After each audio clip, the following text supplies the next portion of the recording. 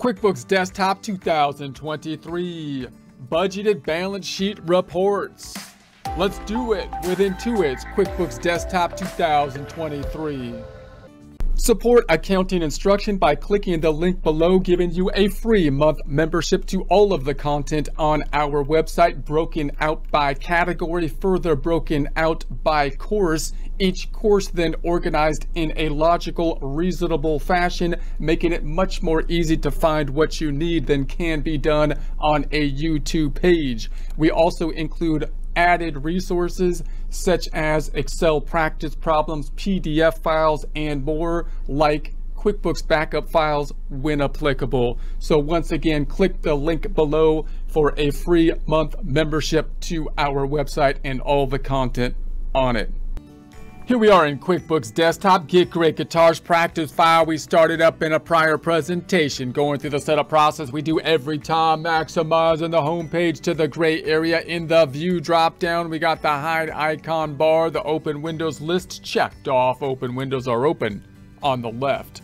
Reports drop down, company and financial. Let's open up that P, that L, that profit, that loss, that income statement. Change the range from 010123 to 022823, and then customize it so we can font number change to 14.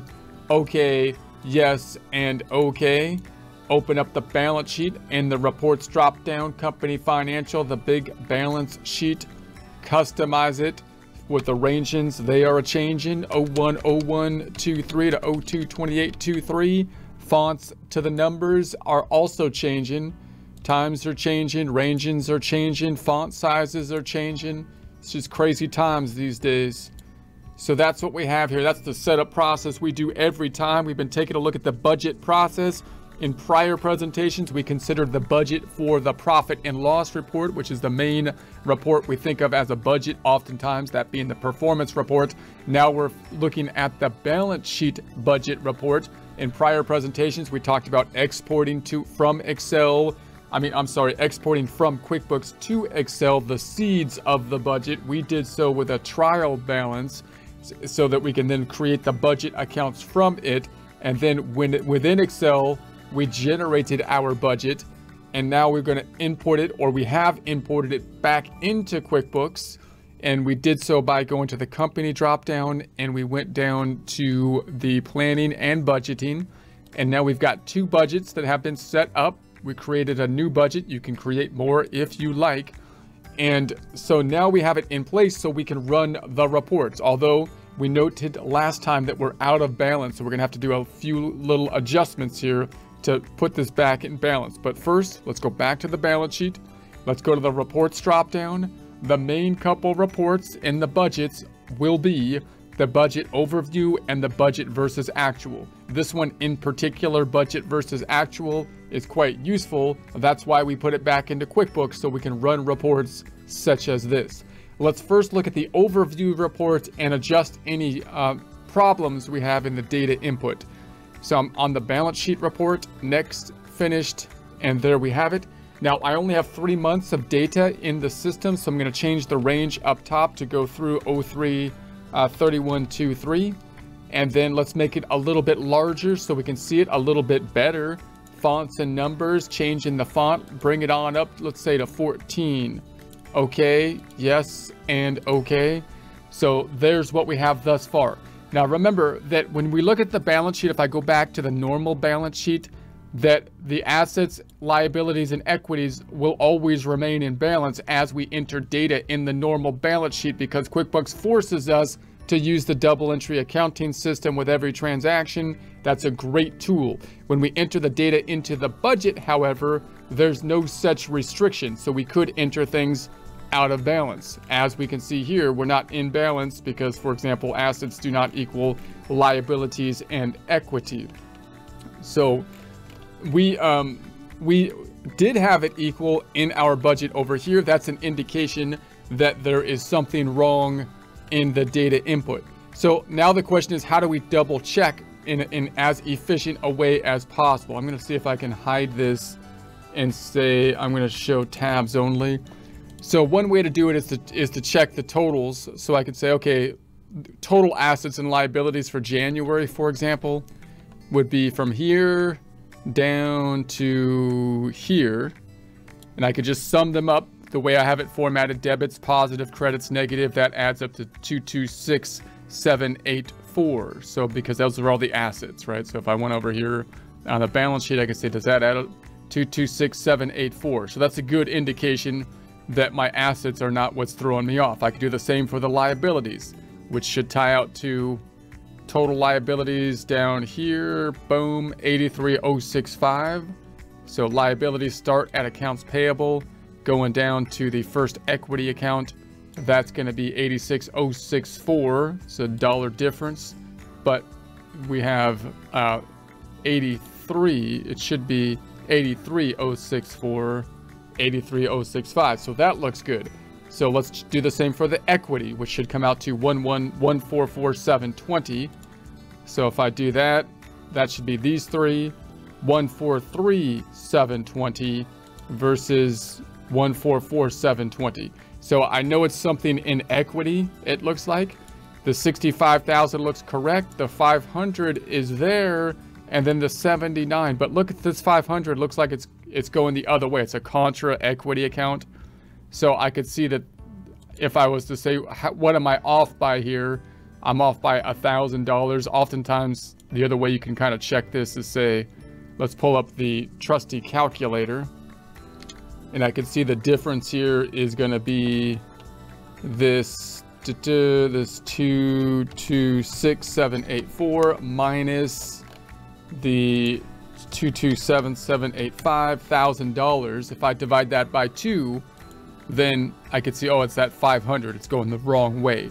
I can also add these up and say, okay, that comes out to 143,720 for total equity, which should tie out to the total equity here, which is at 144,720. It's off by $1,000.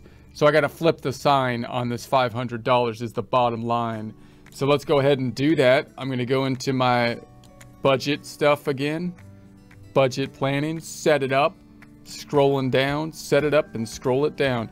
I'm going to say this is a negative. I'll do that all the way across and see if that fixes the problem all the way across. Okay. And then back to the balance sheet. Now do my assets equal my liabilities and equity. So 226,784, 226,784, 249,900, 240. So I'm still got something. 230. Let's check that out. February still has a problem. 238, 237 minus the 240,900. So there's a difference of 2663 there. Okay, so I don't know what that is. Let's try to do the same method for February. I'm gonna go, okay, February, what? K Paso. Let's add up my assets here down to here. That's 279,484. If I go back on over here, total assets are 238. So it looks like there's something in the assets. Then I can look at the subtotals for the assets. So I might look at total current assets, 145,210. And that's going to be from here. Actually, wait a sec. That doesn't, I messed up. Hold on a sec. It goes from here down to the liabilities. Start there. It should be 248,99 total assets. And so I'm still off. Okay. So then current assets should be 145,210. So current assets go from here to here. I'm at 147. So it's something in current assets is off. So cash is 106,212, and it should be 106,212, 25,814. This is 24. So it looks like here's the problem in the AR. Okay, so let's go back on over company drop down and go to my budget again. Otra vez. And we're gonna say this is gonna be for February is gonna be 25814. So this one should be 25814. And then March should be 28673. This one in March should be 28673. Is that right? 28673. I think so. Let's do it again. Let's save it and check it. Are we in balance now? Finally, 248.99, 240.900. We're off by $1. I'm okay with that. So then 256.60 and 256.62, once again off by $1, which once again I'm okay with. Actually, that's off by $2. I'm still okay with it. I'm still okay with it. You can obviously go in there and change one of these items by $1. It's a budget, so it doesn't need to be, of course, exact, because we don't know what's going to happen into the future. That's why we're kind of rounding here, and the fact that I rounded is part of the reason that we're off, you know, by $1 or so. But no worries, that looks good to me. So then let's go up top. That's what we have thus far. For the reports then, this is what we have for those 3-month period, because we only entered the budget for 3 months. We could, of course, do the budget as a total column. Notice that it's different than the income statement, just like the profit and loss versus the budget in normal times, whereas we're measuring a point in time. And therefore, when I go to the months, when I break it out by month, it's not going to give me a total of the 3 months, because this is showing where we stand at the end of each of those 3 months, whereas the income statement is performance that went through, kind of like how far did we go in those in each of those months. Now we could also do it by quarter, clearly, and so on and so forth. Let's bring it back to the months, and then the other report is going to be the reports drop down, and the budgets will be the budget versus actual report, which we'll do as proclaimed there. We want the balance sheet one. It's going to be comparing the budget and the actual, just like we saw on the income statement. Let's bring it just for the 3 months that we have. We'll bring it out to 033123, and let's increase the size of the fonts again. Let's take it up to just 12 this time. Okay, yes, and okay.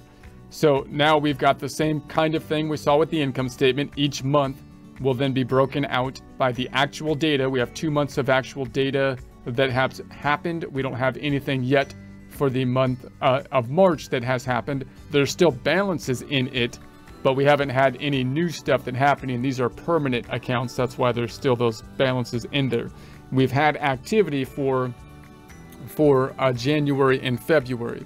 So if we pull out the trusty calculator, we can see the differences here and the percent differences. So clearly, if I go all the way to the left, we can see the difference is 88645.25 minus the 95259 on the budget, negative 6613, and the percent then, the percent difference, or the percent then, is going to be the 88645, the actual divided by the budgeted amount, 95259. That's moving the decimal 2 places over, 93.1 about. So that's how we calculate that percent. And clearly now we can kind of say, okay, you know, where did we budget we're going to be after the month of January? What actually happened in January? What's the difference between the two? What's the percentage change? And that can lead us to then think, okay, you know, what was good or bad about it. Then we continue on with the budgeting process in the following month, hopefully refining it down, hopefully getting a better understanding, hopefully doing it better going forward. Same items in February, and then we had March, although we didn't have any activity in March, these being so they're permanent accounts. So we still have the balances, but no new activity happened in March. So those are the main budget reports, the budgeted versus actual, and the budget overview for both, again, the balance sheet and the income statement. Just a quick recap, note that the income statement is probably the primary thing that you think of as the budgeting tool first, you know, as your performance report, and then you can get into the budgeting reports here. You probably, as the accountant, are going to help out with the budget, but it's not something that you would think that you would automatically be doing if you just were hired for a bookkeeping job or an accounting job, right? Because your job is to do the past data and you need help with the future data. The general process, I would think, would be something like export prior data to Excel, adjust it within Excel, then import it back into QuickBooks so that you can run reports such as the budget versus actual reports.